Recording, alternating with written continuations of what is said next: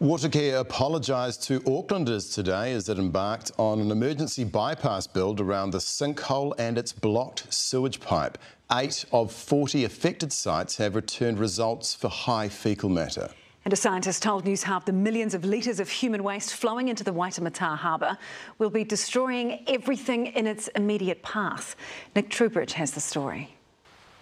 It may be windsurf weather, but take a fall and forget salt water. You could be drinking wastewater as poos from the loos of Parnell pours into the harbour.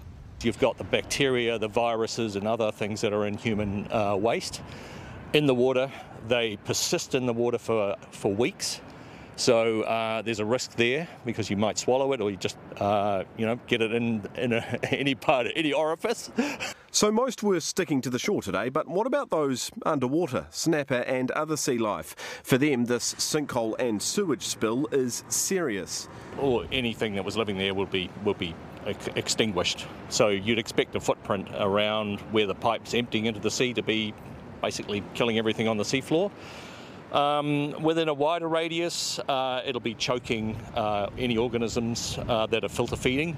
Many marine organisms filter feed oysters, mussels, sponges. The tennis court-sized sinkhole formed last week when the earth caved in on the sewer 13 metres below, creating a blockage. From above, the red line is the Orake main sewer. The green line is the new bypass. The aim's to build it within 10 days. Needless to say, it is our single-minded focus remedying this blockage and preventing the overflows from occurring. So we are working diligently. There are quite literally hundreds of people involved in this. For now, these greet Aucklanders seeking a school holiday soak.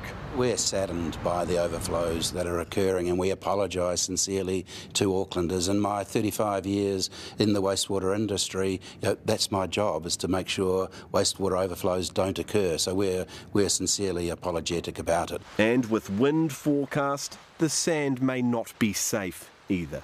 And the other risk is just airborne.